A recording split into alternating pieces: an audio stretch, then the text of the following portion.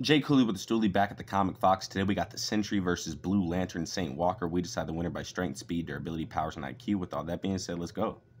Strength-wise, the Sentry has the power of 1,000,000 exploding suns. He was also able to beat Thor, Worldbreaker Hulk, Immortal Hulk.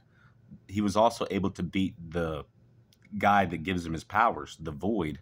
And an incredible feat would be stopping Thor's hammer in midair, which is what he did.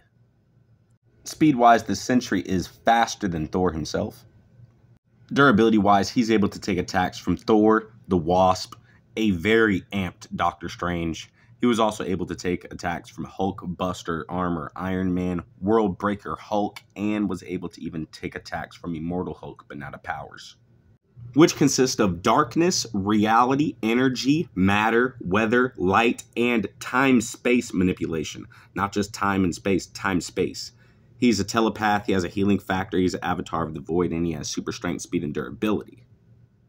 With also being a genius, but now to Saint Walker, who beat Atrocitus, and he surprisingly beat one of DC's strongest characters, Eclipso, but now to Saint Walker's speed.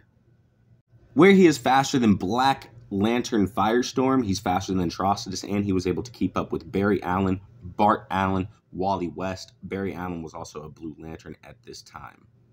Durability-wise, he has crazy feats too, where he was able to take hits from Atrocitus, a Black Lantern Wonder Girl, a Black Lantern Reverse Flash. He was also able to take attacks from Green Lantern Kilowog.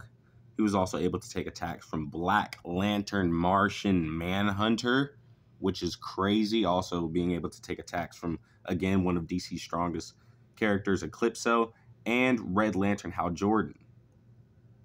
And his powers consist of having a Blue Lantern, being able to generate hard light constructs, flight, force fields, energy manipulation, IQ. He's pretty smart, I suppose, but who would really win this fight? Yeah, Saint Walker's faster than the Sentry. He'll get a couple hits off. Probably hurt him a little bit, but in the end, Sentry really got it with mid difficulty. Once he gets his hands on him, it's just a total onslaught from there. But yeah, guys, Sentry wins with mid-diff against the Blue Lantern. With all that being said, don't forget to like, subscribe, comment down below who y'all think would win, and I'm out of here. Peace.